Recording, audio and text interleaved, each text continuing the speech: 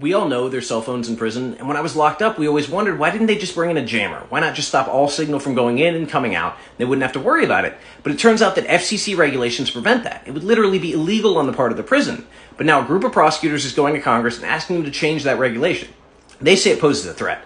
And I saw a lot of cell phones inside. I never once saw somebody set up a hit. I did see a bunch of drug deals set up, but for the most part what I saw was people watching porn and communicating with their families, and additionally, people taking online classes. This is a Harvard professor who said he gets notes from people in prison thanking him for his online class because they can access it through contraband cell phones. So what that means is we have people locked up that want an education, that want to grow, that want to change, but don't have access to those resources, and genuinely the only way they're getting an education is to pay for a contraband phone and then take an online class through Harvard.